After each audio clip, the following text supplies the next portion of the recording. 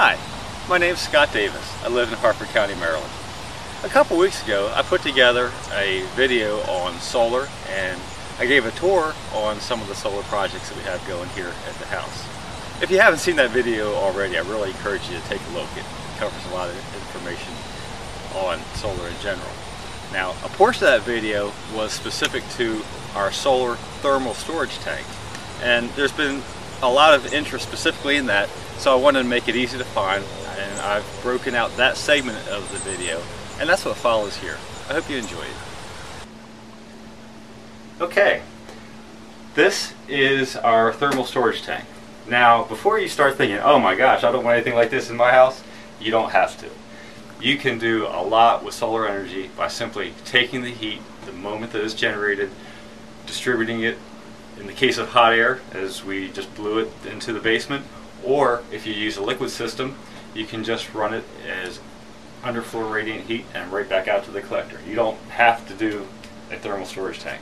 Where a thermal storage tank is beneficial is if you also want to do domestic hot water heating, or if you want to store heat for a longer period of time and distribute it a little bit more evenly.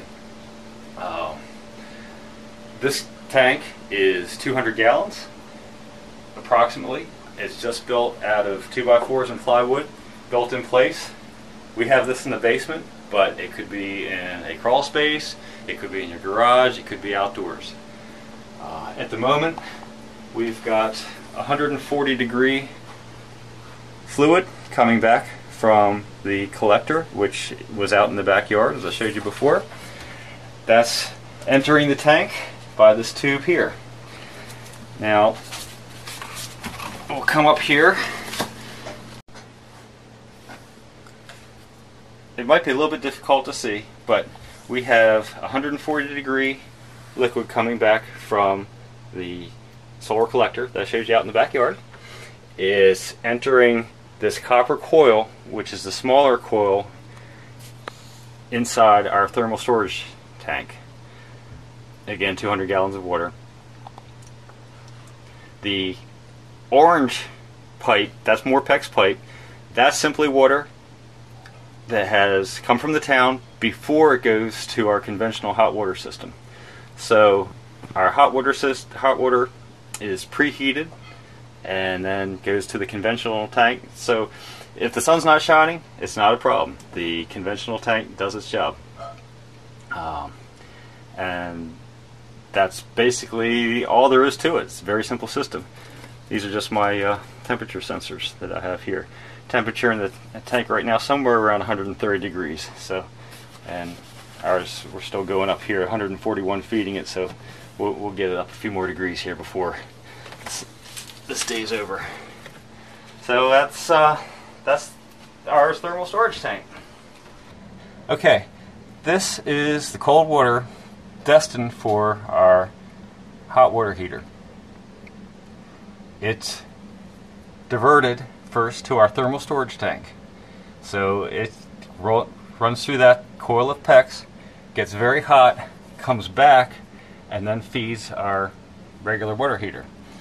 So our regular water heater runs very little or not at all in most cases unless we have cloudy days. That's how the hot water portion of this works. And for space heating, what we do is take the same heat, we run it through the same type of PEX pipe that we've stapled under rafters like these and insulated. So that's all there is to underfloor radiant heat.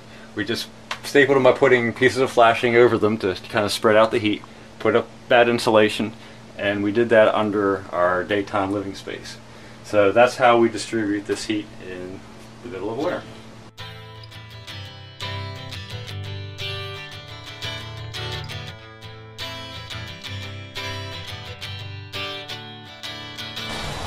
Thanks so much for watching the video on our solar thermal storage. I hope you enjoyed it. If you'd like more information, please contact me on our Simply Solar email group. I'd love to chat with you more about it.